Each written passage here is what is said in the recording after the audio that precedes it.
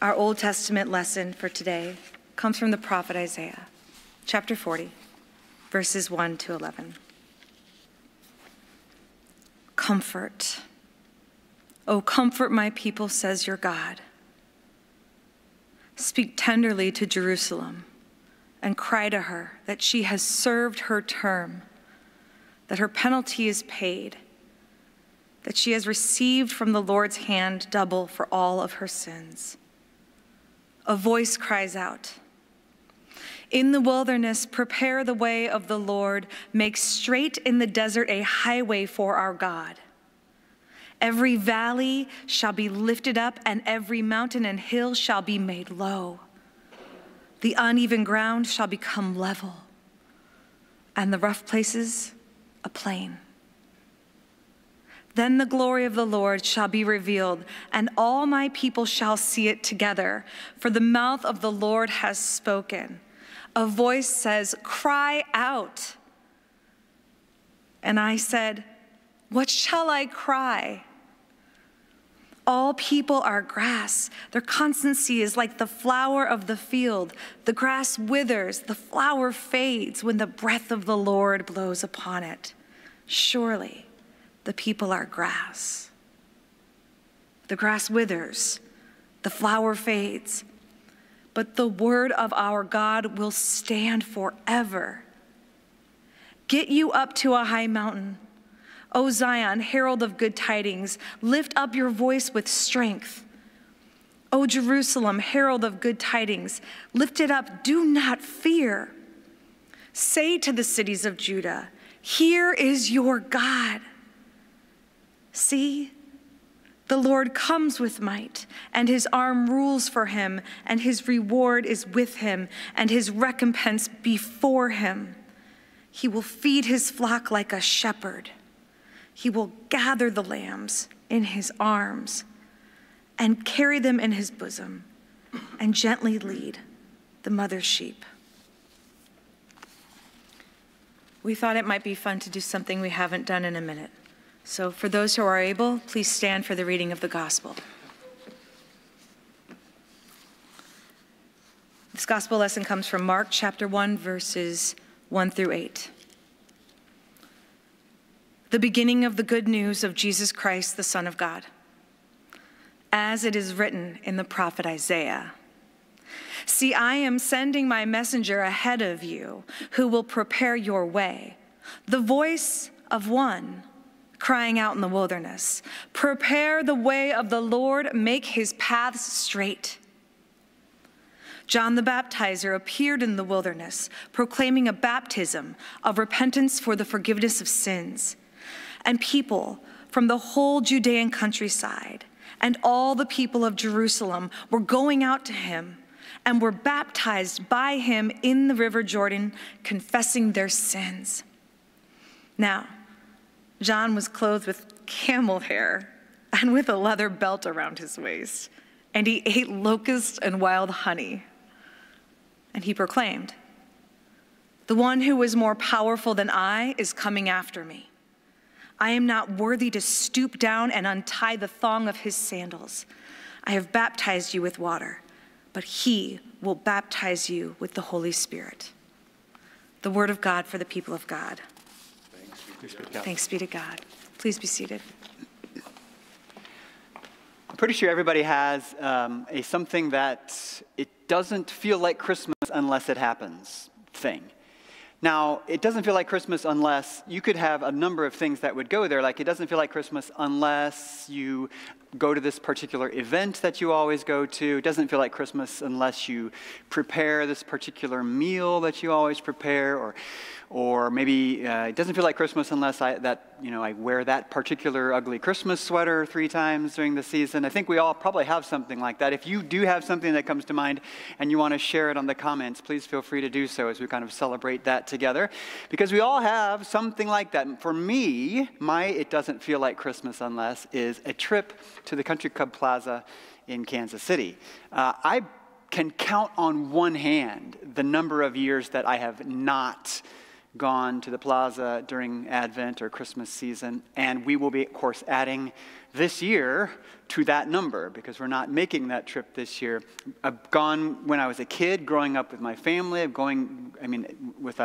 an adult with my own family, and actually my dad, when he was a kid, went with his family, so it's kind of a multi-generation thing, and it just doesn't feel like Christmas unless you go walk around the plaza, and of course you have to rub the boar's nose or it doesn't count, and then you got to, go into the right stores and check out the bookstore. You got to get your Starbucks or whatnot. You got to go down to where the penguins are and do all the posing with the penguins.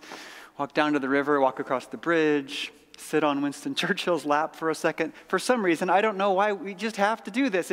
We do it every year, and it doesn't feel like Christmas unless that happens.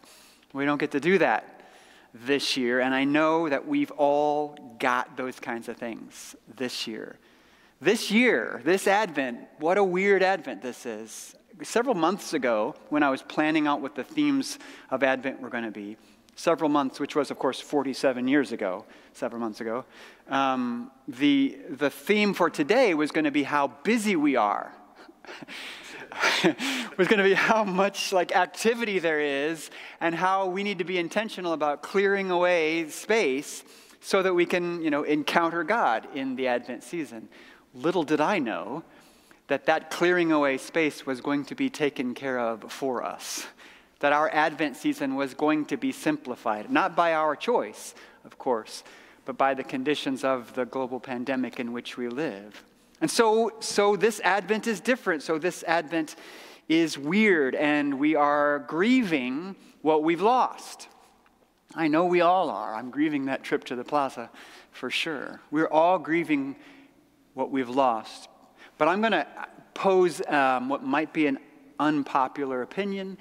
Maybe not. Maybe you resonate with this idea a little bit.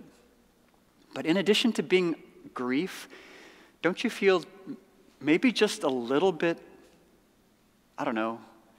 relieved? It's okay to feel relieved that you don't have to do all the stuff. It's okay to feel a little bit relieved here. We don't have to try to coordinate everybody's calendar. We don't have to make sure we got the reservations. We don't have to make sure that sweater fits this year. We don't have to arrange for the babysitters and get the tickets and do all the busyness and the stuff that goes along with the experiences. Just as we grieve, don't you kind of also feel a little relief? I sure do. I do. And I kind of feel bad that I feel relieved, but I feel a little relief along with the grief. It turns out that we can feel both things at the same time. Because we're missing the events, we're missing the Advent stuff. But let's be honest, it was exhausting. It was exhausting to have to do all that. What if we could rethink it? What if along with the grief there could be a way we could embrace the relief that we feel at this space that has been opened up for us and maybe experience Advent in a new way in 2020? As foster parents, Aaron and I feel grief every time a kid leaves our home. Whether they're going to an adoptive family or being reunited or wherever they're headed, we feel grief that they are leaving, and that is real.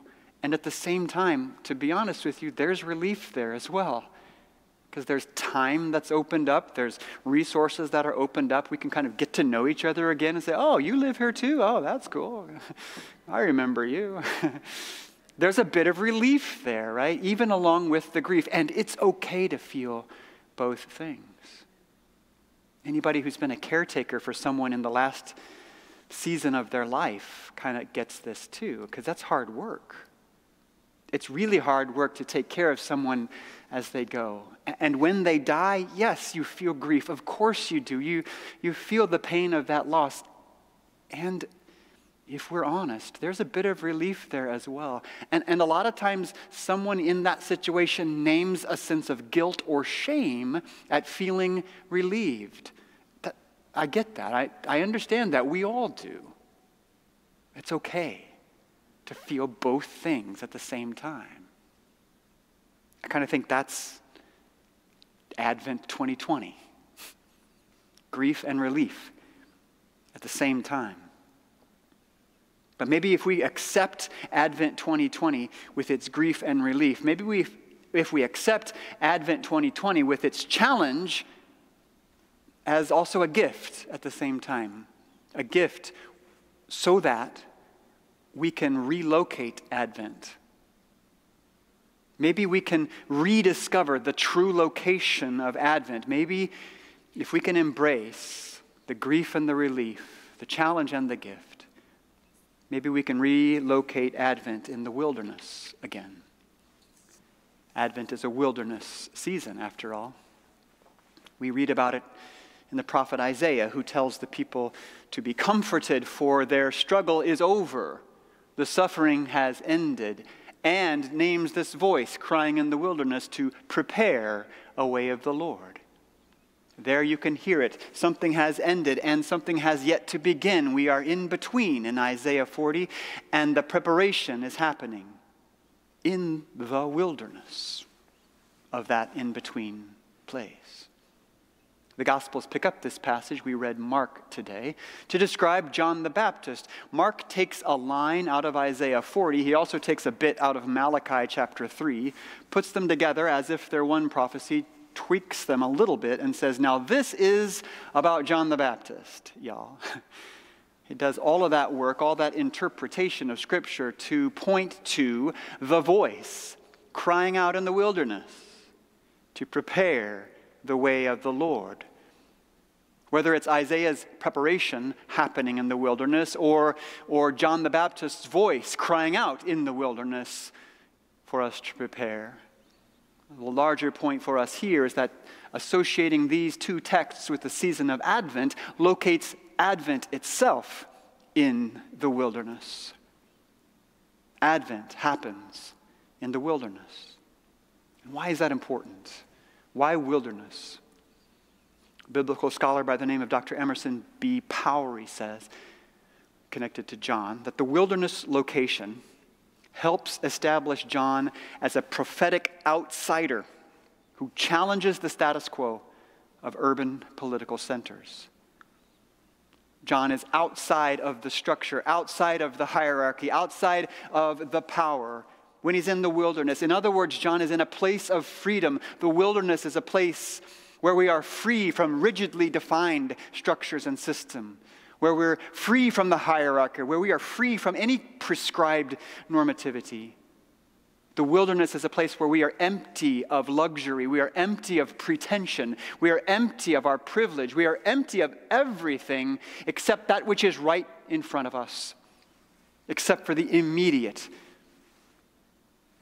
I'll confess, I have a guilty pleasure. Since this is a safe space, I'll share this with you. I really love watching those reality television shows where they take a person or people and they put them in the middle of nowhere. And then they kind of sit back with their cameras and watch what happens. Ooh, is this one going to die? Woo, that's going to be so... No, I know they're not really going to die. I know there's doctors right there. I know they're fine and everything. But they sort of just let them experience this wilderness with nothing except what's right in front of them. And some of them do well, some of them don't do so well. But all of them, here's what happens every time. Every single person placed in that situation is forced to confront themselves, is forced to ask, who am I? Here in this nothingness, here in this emptiness, who am I really? That's what happens in the wilderness. Susan Beaumont has a great book called How to Lead When You Don't Know Where You're Going, which is an amazing book, very timely as well. But she writes about wilderness, and she writes in particular about Moses.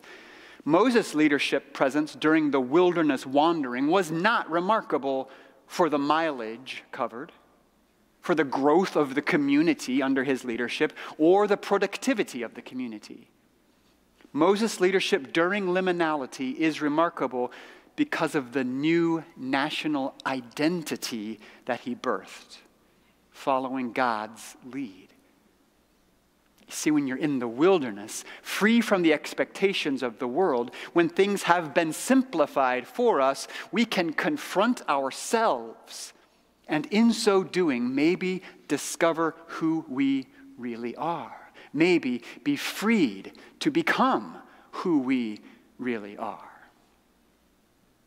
This actually reminds me of another story in the Bible, the story of Babel. Remember the story of the Tower of Babel? They built this big tower trying to reach God.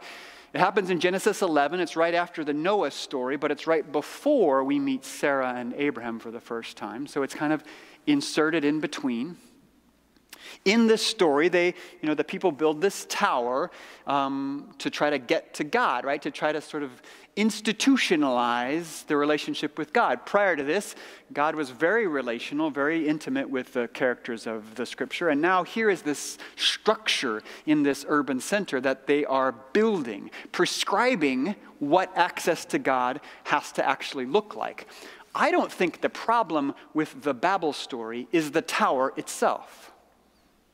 I think the problem with the Babel story is that the tower had become normative.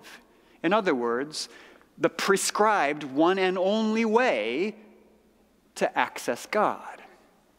And I read that in the phrase that appears in Genesis 11. The people said, "Let us make a name for ourselves." Let us make a name for ourselves. One name to identify all the people. That phrase points to a human inclination toward sameness. We have a tendency to elevate one particular identity, one particular way to access God, against which all others will be assessed. That one is normal, and anything else is deviant. That one is good, and anything else is bad. The name that the people are making for themselves in the Babel story is the normative way to access God. In other words, the single right way to be in relationship with God. There's a Mennonite pastor and author in Canada named Jamie Arpan Ricci. He says, one of the deadliest tools of powerful systems is narrow definitions of what is normal and the reduction of difference to deviance. And what is God's response to Babel? God responds to the people of Babel by confusing the languages of the people and scattering them around the world. In other words, God disrupts their attempt to build a normative identity and to prescribe a single divine access point for all people. God deconstructs their structure. God deconstructs their rigidly defined system, and instead, the people are scattered and diversified. This is God's doing. God diversifies people. That's the Babel story. And what does that have to do with wilderness? Well, let's bring it back around to wilderness, shall we? Because it seems to me that every time something needs to be disrupted, God sends it to the wilderness. Think about it. The story of the eviction from Eden. God needed to disrupt this garden life, this idyllic but passive life. How did God do so? Sent Adam and Eve into the wilderness. When the people were slaves in Egypt, God needed to disrupt and deconstruct their slavery identity. And where did that happen? They didn't go straight to the promised land. They spent an entire generation wandering in the wilderness to disrupt what had been. Jesus himself, think about his time in the wilderness, in between what was and his public ministry, 40 days to confront himself, to discover who he really was, to face his temptations and enter back into the world on the other side, into public ministry. The wilderness is always a space in between what was and what is yet to be. It's the threshold. That line between two rooms, as in the theme of this Advent series, at the threshold. The English word liminal, by the way, comes from the Latin word for threshold, that line at the bottom of the door. Any space between two others is therefore a liminal space. And Advent is an entire season of liminal space, of waiting and preparing for the arrival. And this year, Advent 2020 is happening in the wilderness. Advent 2020 is happening in its true biblical location. And no, it's not by our choice, and we grieve that. We've been forced into it. But what if that's a gift? What if that's an opportunity for us to let God disrupt our preconceived notions about what a normal Christmas has to look like? What if it's an opportunity to let God disrupt our preconceived notions about what a normal Christian has to look like? What if it's an opportunity for us to let God disrupt our preconceived notions about what a normal church is supposed to look like? What if we could grieve the loss of what was, of what we do not have this year, but also feel the relief of this space that has been opened up before us, because we have a gift. With this challenge, we have a gift of an open space in which to discover who we really are. In this wilderness season, maybe we can truly, for once, prepare the way of the Lord. Maybe every valley can be exalted and Babel's towers be made low. Maybe the uneven ground can become a level place of freedom for all people.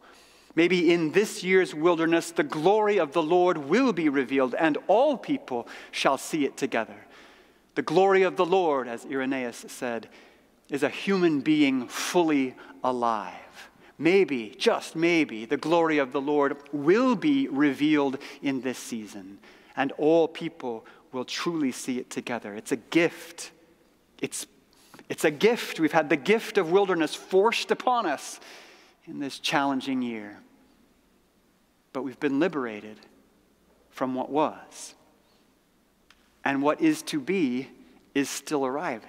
That's Advent. That's Advent. A space of freedom, creativity, preparation.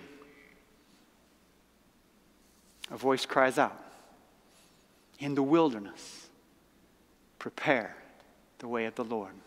Would you pray with me, please?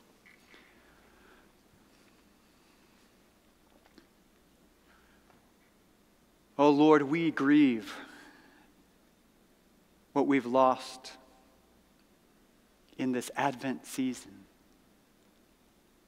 And at the very same time, oh Lord, we are grateful for the sense of relief at the space that has been opened up before us, where we can breathe, where we can confront ourselves, where we can discover who we are, really.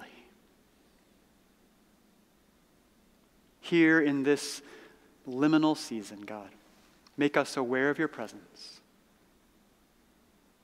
so that we can truly prepare the way. To you, in the name of Jesus, by the power of your Holy Spirit, we pray. Amen.